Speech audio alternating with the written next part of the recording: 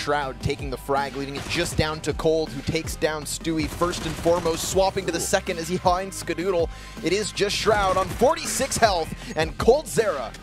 Not even a flash, and they are getting pretty much on max positions as they wide swing on it. And Skadoodle doesn't get a single frag. There's the AK chiming out that Fallen was able to pick up.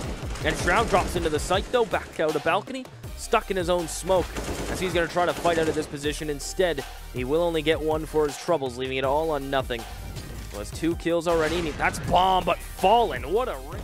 Fallen and Fur have to fight back, and Fur through connector lines up both of them, will clean them up as he is in a 1v3, has to ace to pick this round up for SK. Now C9 have done a good job of shutting down the plat and drop room pressure simultaneously. Now we watched NBK win a 1v5, so anything is possible. Fur creeps through the smoke and drops nothing as well, so he's got a tag Shroud and a full HP automatic, but no bomb to play with. Still plenty of time, a minute on the clock. And the frag grenade, had that cleared the second room, could have taken out Shroud and left this to the 1v1. Oh, he's dropped it, so it's just down to Shroud, who needs another kill, but Fur with a 1v3 ace. But Stewie through the smoke finds him, so there is no escape until Fur's nade will land and claim a soul. Let's look at Fur on sight though. This gets deadly for C9 as Fur's going to play around these smokes. Here's the bomb going down, will push through, denies the plant with 30 seconds. Now Skadoodle and Automatic have to fight out of a corner. Automatic's able to find the first headshot. Ska as well takes one, so it's a 1v1 here from Automatic.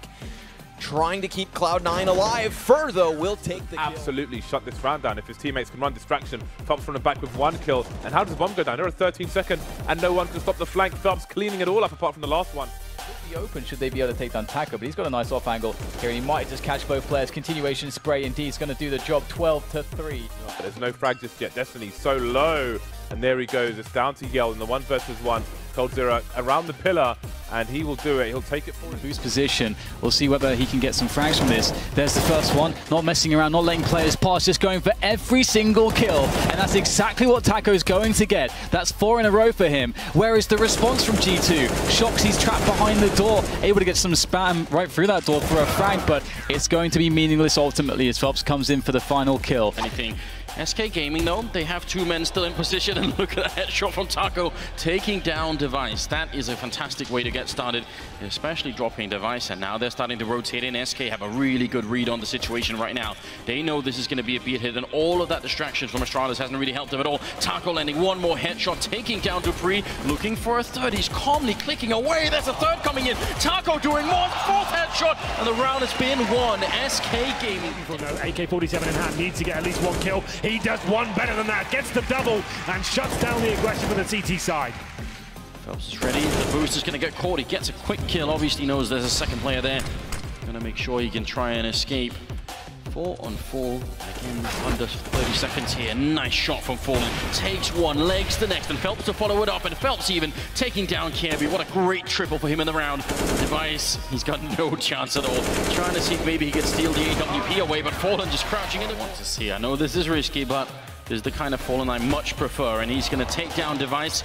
Smokes up behind him. Mid-air shot! Oh my god, taking down Sip, and another one. Fallen trying for it. Phelps let it back it up. SK Gaming. Was that for the smoke? We have to see that later. Taco goes down again. Cold picks up 1, falls off the ledge, and he will get a quick double kill. At least it's a 2-on-2 now. Phelps out in the open. He can't transfer it onto Device. It's still going to be a 1-on-1. Fur coming in with the UMP from Quad, and actually Device making a lot of noise here. Go and check for the corner. Not quite gonna find it yet, but he could maybe get a bomb plant in. 20 seconds, tabs it once. That just allows Fur to get a bit closer. Device has no idea. He's gonna fall down, and that's a round for SK Gaming. Maybe that could have been a reply. Fur in the corner will be a quick trade, but Fallen get the kill and fall back immediately, which is a good call. Kirby actually looking for blood. It's gonna be his own blood this time around, and what? How does that happen? They're breaking all the rules, standing in the fire, killing their teammates. What's going on, Henry? I don't know, but you don't see that every day. Anyway, Dupree now recovers the MP9. That's not going to help him too much. Throws the bomb around the corner, but let's see what he can do. Not too much. He has to go back and try and follow it up here. Sees the angle and takes down Glaive, and he's back for more at Banana.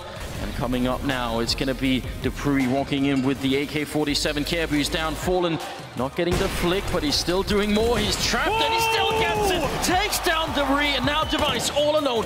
One smoke is up, he goes for the spray, can't connect. coldzera gets it. It's 15 rounds for SK Gaming. Short Taco is there, but Alu very patient indeed. Does go slightly wider, and that is the round one. It's too late. Alu needs to save. The Molotov coming out, not the best play. Yeah, really fast push up mid, no messing around. The pace for both teams on the pistol has been so fast. Fur rounding the corner, finding Nico. Taking him down with excellent play from that pistol of his. Now it's time for the retake. FaZe start to muster an attack.